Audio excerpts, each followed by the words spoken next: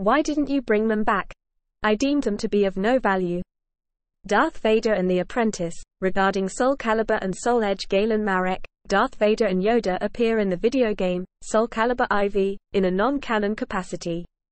Known only as the Apprentice in the game, he is deployed by his master into an alternate universe via a dimensional rift to retrieve two artifacts of considerable power, the two swords known as Soulcalibur and Soul Edge. He arrives on the planet Earth in the late 16th century AD, succeeding where numerous combatants fail. The apprentice kills Algol but neglects to claim the swords for his master. He returns to his own dimension where a disappointed Darth Vader force chokes him for his disregard of orders. Angered by his pupil's defiance, Vader challenges him to a duel between master and apprentice. After a moment of uncertainty, the apprentice accepts the challenge by activating his own lightsaber.